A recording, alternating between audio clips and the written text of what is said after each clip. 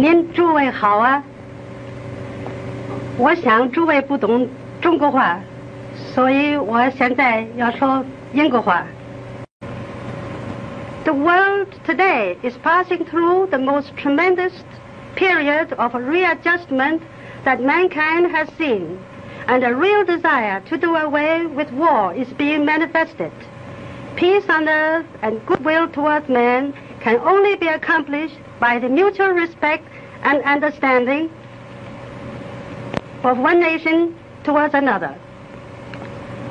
Since I have been in this country this time, through my writing and lecturing, I have endeavored to create a better understanding between China and the United States by presenting the beautiful, artistic, and the cultural side of Chinese life. I am grieved that this side of Chinese life is very little known here.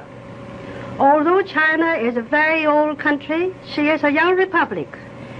She is striving manfully to develop and become up-to-date. This will take time, but the Chinese flapper is not far behind her American sisters in her desire to become emancipated.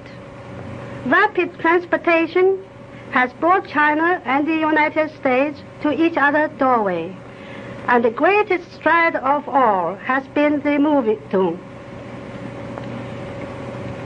address the millions of people who listen movie news. I feel especially privileged and grateful.